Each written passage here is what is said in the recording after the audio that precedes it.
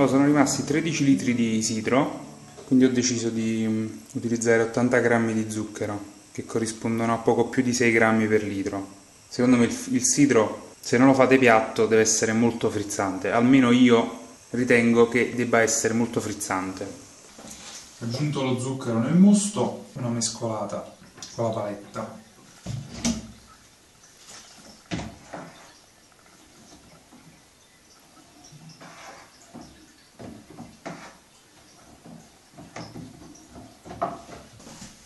Se aggiungiamo l'acqua con lo zucchero risciolto dentro nel mosto, ricordiamoci di mescolare di tanto in tanto, in modo da avere in tutte le bottiglie quantità di zucchero in ugual misura.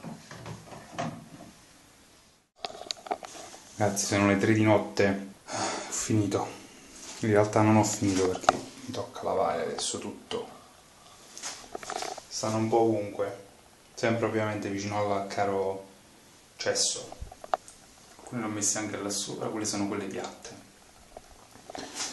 È rimasto un bicchiere di sidro che ho assaggiato. Beh, adesso sa molto di lievito, perché comunque dobbiamo aspettare che si depositi sui fondi delle bottiglie, no? In realtà non si sente molto il sapore della mela. Vedremo col tempo come evolve.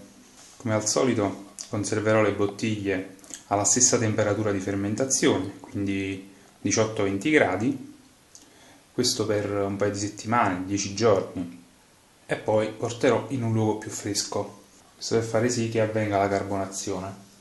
Va bene, buonanotte ragazzi, ci vediamo per l'American IPA col kit partial mash di birra mia. Mi manca soltanto il tubo da collegare alla serpentina di rame, che mi serve per raffreddare il mosto, poi c'ho tutto.